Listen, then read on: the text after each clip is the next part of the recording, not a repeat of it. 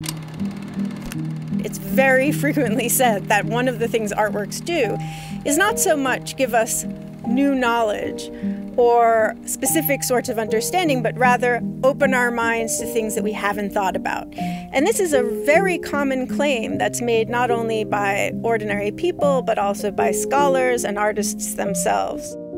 Dr. Stacie Friend is a philosopher and pioneer in incorporating empirical research into philosophical debates.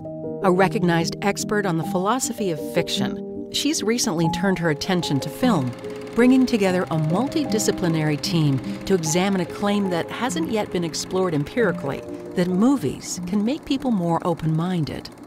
The grant is called Art Opening Minds, Imagination and Perspective in Film.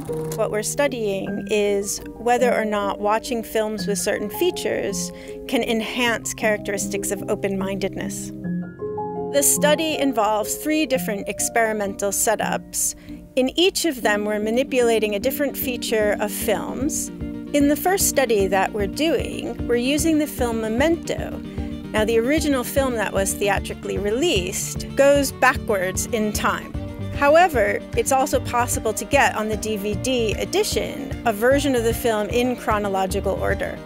And we're using this film to test the hypothesis that formal complexity might enhance characteristics associated with open-mindedness.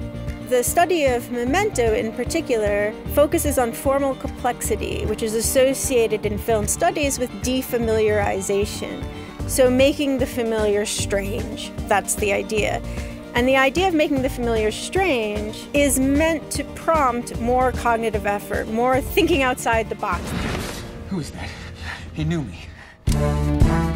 In another study, we're using an edited segment of the movie Jackie Brown, and we're showing one group of participants, the segment of the movie in the original form in which one sees multiple perspectives before the climactic scene. And we've edited a version of the film so that the other group sees everything from one perspective before they see the climactic scene.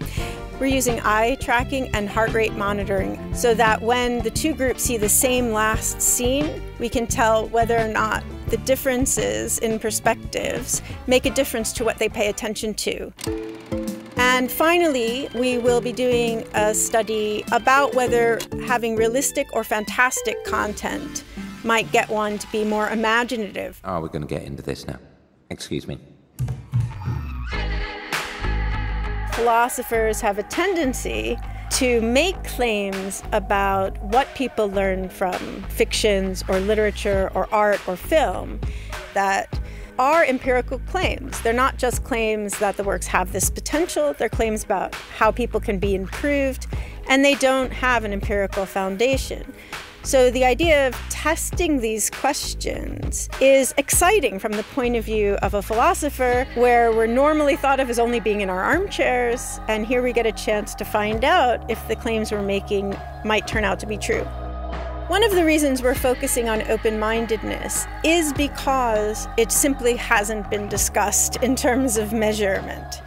When we conceptualize open-mindedness in relation to art, we give it quite a broad conception. So we're including things like creativity, the ability to imagine, openness to new experiences, openness to new evidence, cognitive flexibility, the transcendence of the self. Along all of these possible dimensions, we're trying to see whether engaging with films makes a difference.